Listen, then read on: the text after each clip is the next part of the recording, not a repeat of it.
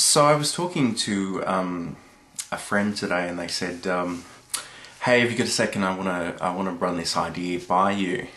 And I was just listening to him explaining the idea, and for some reason I kept expecting a question to come out of this, but I think he just wanted to use me as a sounding board.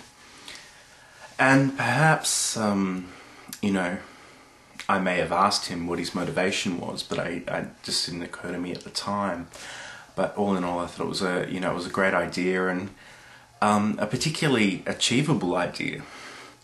But it got me sort of thinking about the difference between, your output and the way your work is received. And for me, I've been making videos every month. Every day this month, sort of under the Vlogtober phenomenon. And for me, this whole experience has been quite transformative because in the past I've always made videos to get comments, to get views. And often, the number of views and comments I got determined when I'd make my next video. And if I got a lot of comments, I might make one the next day or the next week. But if I didn't feel like I was getting many, it could be like 6 months before I did that again. And this has been a great thing for me, because now every day, no matter what, I go through this process. And it doesn't matter if I've got 5 comments or 50 comments. It's just a matter of showing up and doing this thing.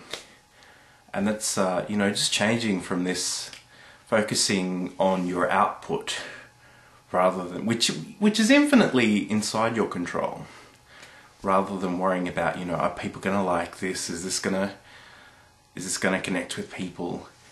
I think marketing has sort of convinced us that we can make anybody want anything. And I think there are limits to that. And I don't think, particularly as creative people and artistic people, that should be the motivating factor. So yeah, I'm going to keep doing this for the rest of the month, and if you want to watch, fine. If you don't, that's cool too. I'm going to be here. Thanks for watching, if you did.